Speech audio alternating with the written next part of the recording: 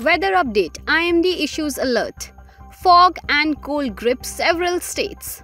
Northern India is experiencing an intense cold wave as per the Indian Meteorological Department, with the likelihood of dense fog persisting for the next 45 days.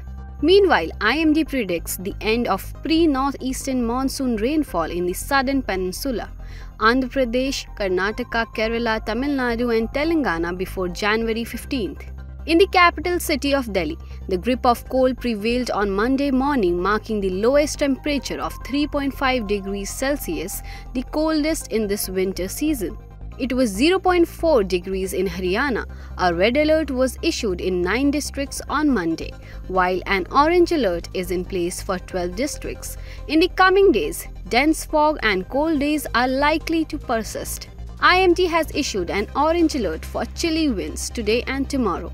Following this, a moderate fog is expected to linger in Delhi until January 20th. According to the IMD, some parts of Uttar Pradesh, Bihar and certain regions of Haryana may experience severe cold days, with temperature dropping significantly on January 15, 2024. Additionally, Punjab might witness an intense cold wave between January 14 to 16th.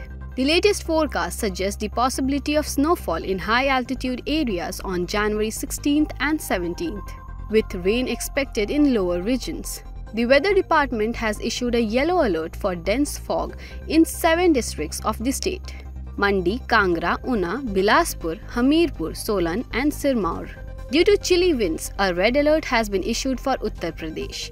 A severe cold wave is anticipated in eastern and western Uttar Pradesh for the next 2 days. Stay tuned to Jagran English for more such news and updates.